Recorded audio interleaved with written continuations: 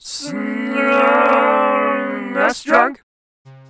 For some reason, there are two games on the Super Nintendo with the abbreviated title SOS. One is a really interesting game from Human Entertainment about escaping a sinking ship, where you have 4 different characters to choose from, each with different stories, and you can either rescue other people trapped on the ship, or you can just nope out of there by yourself. It's kind of a fascinating game that has a lot of replay value. I recommend checking that one out. But then there's the other SOS, known as Sink or Swim. And yeah, this game could not look more different. As if you can't already tell, this is a Western-made game originally made for DOS by Zeppelin Games, who made lots and lots of sports games for Commodore 64, Amiga, and Atari ST. This game, however, is a puzzle platformer similar to other games of the era like Lemmings, Troddlers, and Krusty's Funhouse, where you play as this scuba diver guy running around flipping switches and removing obstacles to help people off of this sinking ship. Each stage has a set number of panicked people that are apparently incapable of doing anything for themselves other than just run from one side of the screen to the other. So it's up to you to figure out how to lead these folks to the exit. Sometimes you gotta blow up doors in the way, sometimes you get rid of bridges or let other obstacles fall into place to bridge a gap, and the further you get in the game, the more complex the puzzles get.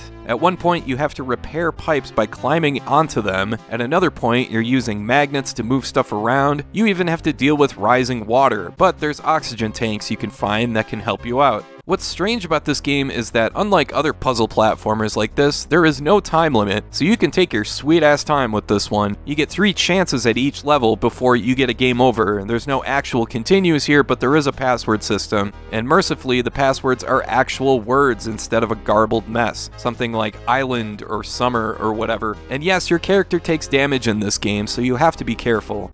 The gameplay is extremely simple and straightforward. I mean, the manual is only about 10 pages long, but the puzzles are interesting enough to keep playing ahead. There's at least 99 levels here, so there's plenty of content to get through.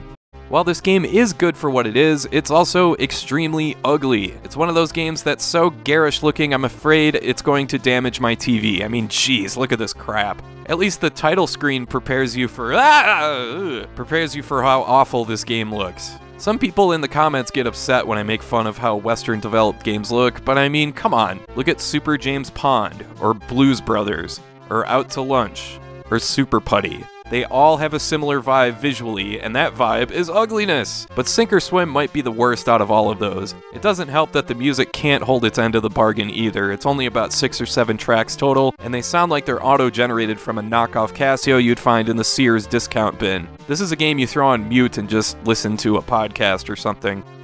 Still, if you just stick to the gameplay, Sink or Swim is pretty good for a puzzle platformer. There's some hiccups here and there, like maybe not knowing where to go or not being able to see a certain ladder somewhere or something like that. But overall, it's on the same level as a game like Troddlers, a game I reviewed years ago that I still think holds up well today. The main difference here, though, I should point out, is that Troddlers is 2-player co-op and versus, while Sink or Swim is single-player only, just FYI. Sink or Swim also got ports to the Sega Genesis and Game Gear, only the title on those platforms was changed to SS Lucifer Man Overboard. And as you might expect, it's pretty much the exact same game on those systems too. But yeah, if you like puzzle platformers, Sink or Swim is good enough. Alright, I want to thank you for watching, and I hope you have a great rest of your day.